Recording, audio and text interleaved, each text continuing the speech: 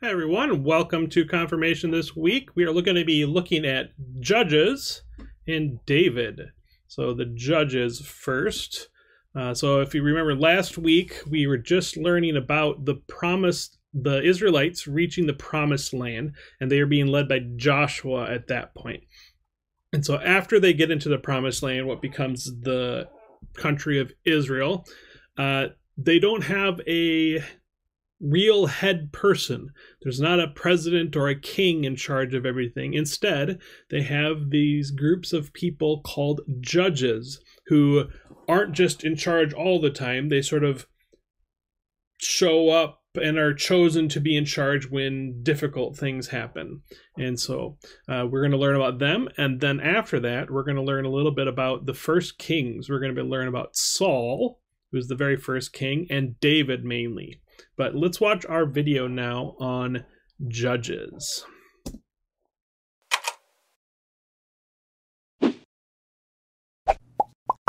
Ah!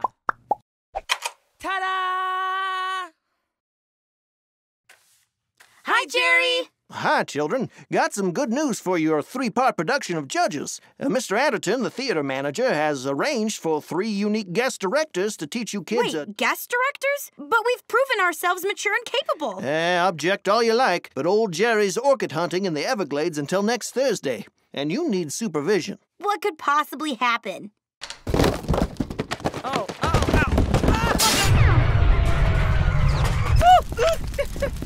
No!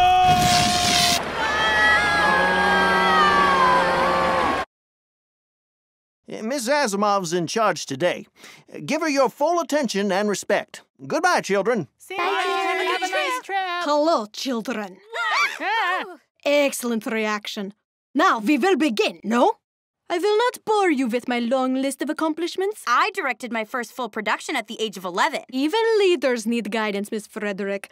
Pay attention, you learned something, yeah? The piece I would like to explore with you concerns the Judge Deborah.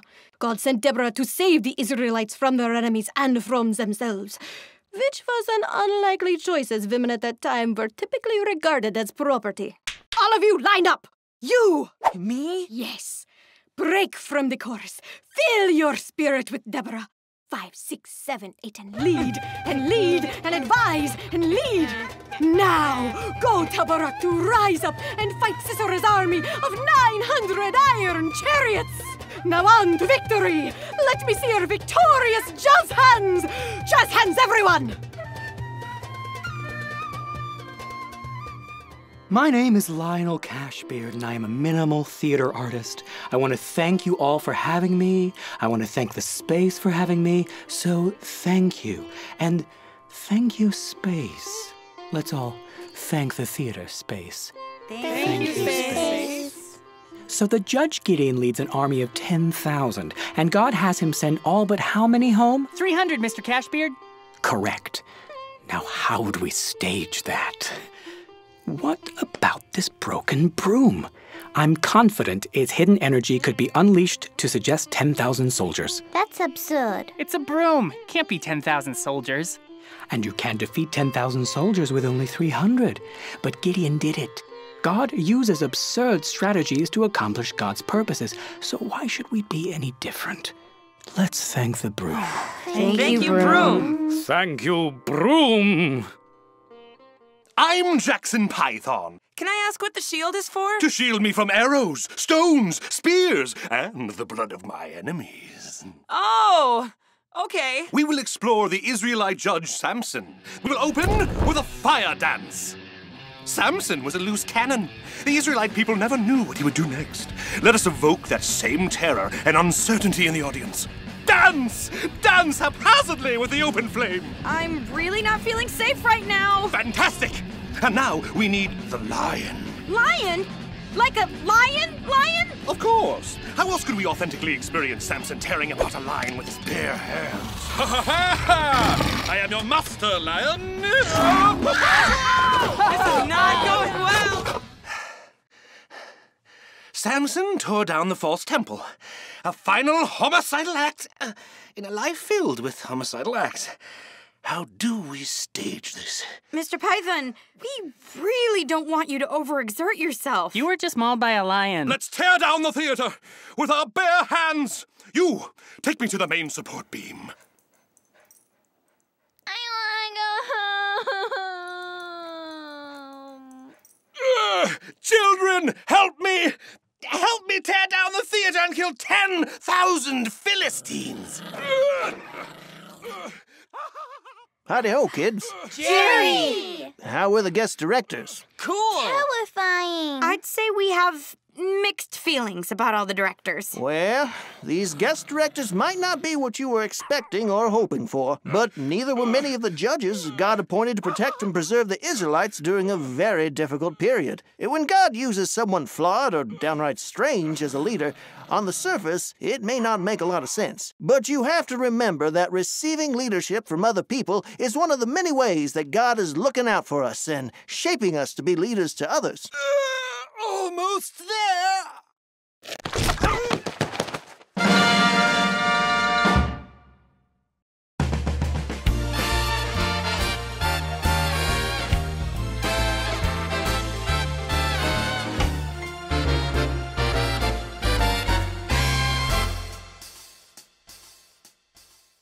So the time of the judges is this time of sort of cycle, just sort of repeats. So the God's people would stray from God. They would worship idols and the gods of other kingdoms around them, and they'd get in trouble. They'd end up in hot water, as it says. And then they'd go, oh, maybe we shouldn't have done that. And they would ask God to send them a judge to lead them and protect them, and the judge would get them out of trouble. And then once the judge was done being in charge, they would just do the same thing again, and they'd get in trouble again, and they'd fall back into these old patterns, and the cycle starts over again. And so each time it was a different judge.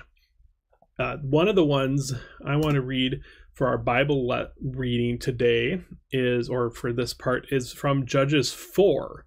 And this is going to be one of the judges. Her name is Deborah.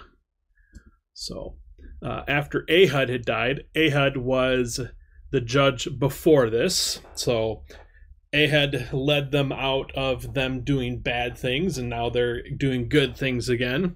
And after Ehud died, the Israelites again did things that the Lord saw as evil. So the Lord gave them over to King Jabin of Canaan, who reigned in Hazor. The commander of his army was Sisera, and he was stationed in Haraseth HaGoyim. That's fun to say, isn't it? The Israelites cried out to the Lord because Sisera had 900 iron chariots and had repressed the Israelites cruelly for 20 years. Now Deborah, a prophet, was the wife of Lapidoth, who was a leader of Israel at that time.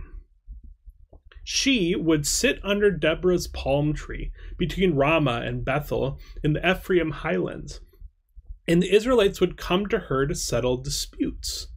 She sent word to Barak, Abinom's son, from Kadesh in Naphtali, and said to him, "Hasn't the Lord Israel's God issued you a command? Go and assemble at Mount Tabor, taking 10,000 men from the people of Naphtali and Zebulun." If you remember, Naphtali, well, probably don't remember, but Naphtali and Zebulun are two of the sons of Jacob, and so they're two of the 12 tribes of Israel. So he said, take people from those two tribes of people and take them with you. And I'll lure Sisera, the commander of Jabin's army, to assemble with his chariots and troops against you at the Kishon River, and then I'll help you overpower him. Barak replied to her, "If you'll go with me, I'll go, but if not, I won't go." Deborah answered, "I'll definitely go with you. However, the path you're taking won't bring honor to you, because the Lord will hand over Sisera to a woman." Then Deborah got up and went with Barak to Kadesh. He summoned Zebulun and Naphtali to Kadesh, and 10,000 men marched out behind him. Deborah marched out with him too. Here ends the reading. They march out and they destroy those other people, and they get back ruling over themselves. So it's crazy because this is one of the first women who get this much power in the Bible.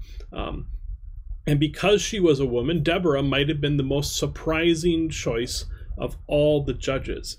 Female leadership was completely unheard of during the time that Deborah was leading Israel. So God's choice shows us that God doesn't care about social convention. God chooses the best man or woman for the job. So even though Barak was the leader, it was Deborah who was in charge of everything. Leader of the army. Deborah was in charge of everything. He wouldn't even do it if she didn't go with. So that's sort of a cool story. So our discussion question in this part is, who has God sent to help you through tough stuff? How did they help you?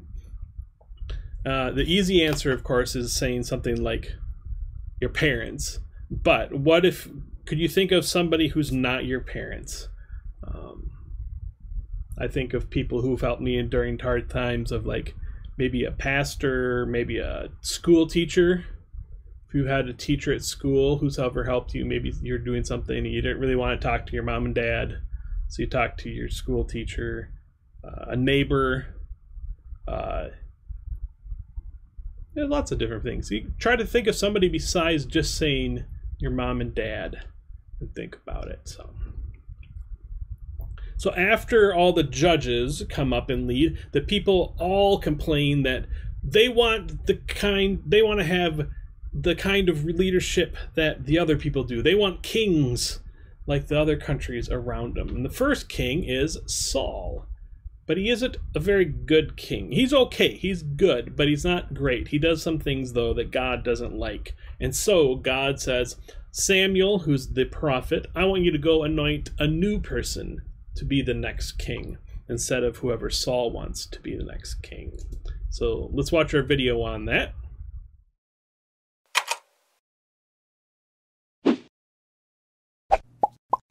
Ah! Ta-da!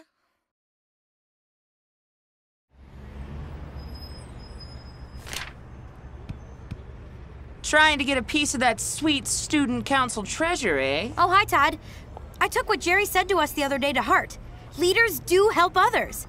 And I found a big opportunity to do that by becoming Student Council Treasurer. I'm modeling my campaign after King David. The same King David we're doing our next play on? Yes, he's the perfect example of a great leader and was a faithful servant of God. And if elected treasurer, I promise to lead with the same humility and integrity as King David. I will also institute hot dog and hamburger Fridays. Vote Becky Frederick! Woo! Yes! Hot dogs! Man, Becky, that was great! You got my vote for sure. Hey, do you need help with any of the campaigning? That'd be fantastic. Who are you up against? Mike Bowman? He's super nice and uber well-liked. There's not really any way you'll be able to attack him and come away clean. I don't want to attack him. I'll do the mudslinging for you so your hands won't get any blood on them. Todd, you can't have integrity and run a negative campaign. King David wouldn't sling mud, and neither will I. Oh, wow, Beck, you're a natural. Condemn it publicly, condone it privately. I don't condone it at all. This is our last communication concerning our tactics. Old Todd's going rogue. Samuel, fill your horn with oil and go to Jesse of Bethlehem. I have chosen one of his sons to be king. But if King Saul hears about it, he'll kill me. To Bethlehem, anoint the one I indicate. Jesse, how are we? I'm here to anoint one of your sons king. Take your pick. Nope. No. Nah. No. No. No. No. Are these all the sons you have? Well, there is still the youngest. He is tending sheep. Rise and anoint him. This is the one. The Lord looked past physical appearance into David's heart and saw that he was a man of faithfulness. I am Saul, the corrupt, wicked, demon-infested incumbent king. Like all entrenched political figures, Saul had grown corrupt and evil. Are there examples of King Saul in your own lives? Student treasurer incumbent Mike Bowman seems the obvious example, but are there others? Think on it at intermission. Todd, stop doing this. Stop doing this right now. You have no say in my actions, as I am an independent political entity in no way connected to the campaign. As a show of appreciation for my capable rival, Becky Frederick, the Mike Bowman campaign wants to buy her entire audience ice cream.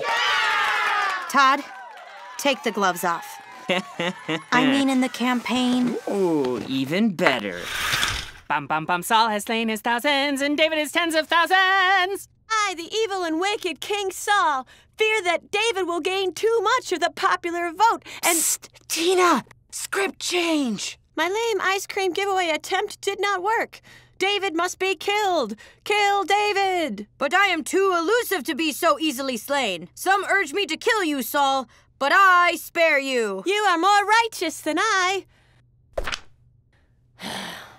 Just as Becky Frederick is more righteous than Mike Bowman. Bow before your intelligent, creative, intuitive, but analytical, risk-taking, good-natured, independent future student treasurer, who, by the way, has excellent posture. Not like Mike Bowman, that's slouch. Ladies and gentlemen, you can sit here and watch this propaganda, or you can join me at the park for an impromptu pizza party. Pizza party! Sorry, Beck, but pizza's thicker than water. Hey, Mike! Wait for me! What have I done? This isn't how I wanted this to go. Becky, you went astray from the path of faithfulness. I did? How? A truly righteous person is someone who has no interest in what people think of them, but only what God is calling them to do. But student treasurer is my calling. Then you must demonstrate that with your actions, not with your boasts. That was mostly Todd. Yes, but you did not denounce his shenanigans as you should have. David, too, went astray, but he showed great remorse and returned to God with humility. You can be redeemed as well, Becky Frederick. You mean that student treasurer is still within my grasp? Should you be given the honor, be so righteous, be so faithful in service that all treasurers henceforth shall be compared to you. I will, Talking Crown. I will.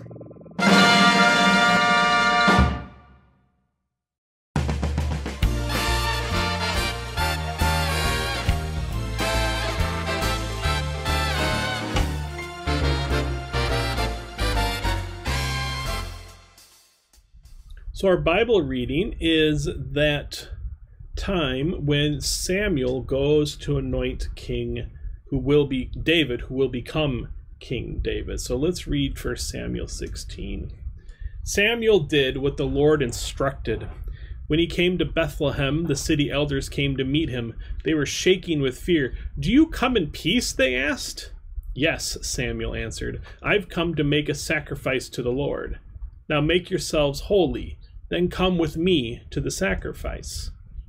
Samuel made Jesse and his sons holy and invited them to the sacrifice as well. When they arrived, Samuel looked at Eliab and thought, "That must be the Lord's anointed right in front." But the Lord said to Samuel, "Have no regard for his appearance or stature, because I haven't selected him." God doesn't look at things like humans do. Humans see only what is visible to the eyes, but the Lord sees into the heart. Next, Jesse called for Abinadab, who presented himself to Samuel. But he said, "The Lord hasn't chosen this one either." So Jesse presented Shammah. But Samuel said, "No, the Lord hasn't chosen this one." Then Jesse presented 7 of his sons to Samuel. But Samuel said to Jesse, "The Lord hasn't picked any of these." Then Samuel asked Jesse, "Is that all of your boys?" "There is still the youngest one," Jesse answered, "but he's out keeping the sheep." "Send for him," Samuel told Jesse, "because we can't proceed until he gets here." So Jesse sent and brought him in. He was reddish brown and had beautiful eyes and was good looking. The Lord said, "That's the one. Go anoint him." So Samuel took the horn of oil and anointed him right there in front of his brothers. The Lord's Spirit came over David from that point forward. So the summary here is that God often does unexpected things, and this story is no different. David came to be known as the greatest king on earth, but he started as the smallest, youngest son. God uses ordinary people to accomplish extraordinary things. And then the interesting thing about David is that even he was a great king for Israel, but Israel was waiting for a king who would be even greater, the one called the promised Messiah. And they are separated by many generations, but Jesus is called the Messiah, and he is a descendant of David. And the people of Israel waited a long time for a king like David, and God did not forgive them. So, our question here is, why is God's choice for king here so surprising? What do you think? I think it's pretty obvious, isn't it? It's because he's just a little kid at this point. He's probably not more than your guys' age. If he's the youngest one who's out watching the sheep, he's probably in his 14, 15, 16 years old only at this point. All his older brothers are probably better choices than him for king. They know more, they're bigger, they're stronger, but God chooses instead David. So that is our discussion question. I want you to comment, go find your highs and lows, and comment your highs and lows, and have a good week, everyone. So, bye.